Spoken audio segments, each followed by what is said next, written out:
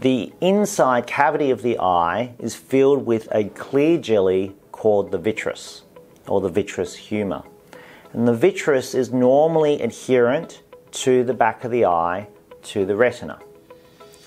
Think of the vitreous as being like egg white inside an egg. In some cases, as we age, the vitreous jelly will peel off the back of the eye and separate from the retina. Very similar to how egg white inside an egg leaves a little air pocket between the shell and the egg white. This separation of the vitreous jelly off the retina is what we call a posterior vitreous detachment, or a PVD for short. PVDs, or posterior vitreous detachments, may be seen by patients as flashing in their vision, the development of floaters or little things that float around in their vision, and this also includes a ring-like shape in their vision. By itself, a PVD does not require any treatment.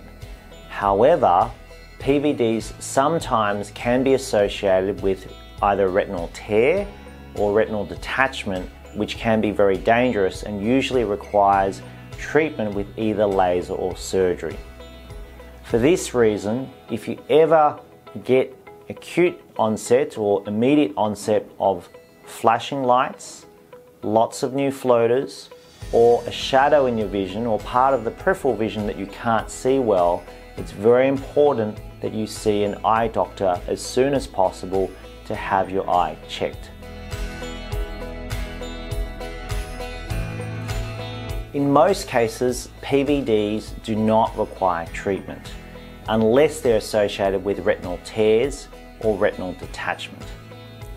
In most cases, the symptoms will improve over the first few weeks to months, but occasionally patients will get persisting floaters and sometimes even flashes longer term. Occasionally, if these floaters are very disabling and you're finding it very hard to do the things you want to do in everyday life, treatment may be required. And this may include laser or sometimes even surgery.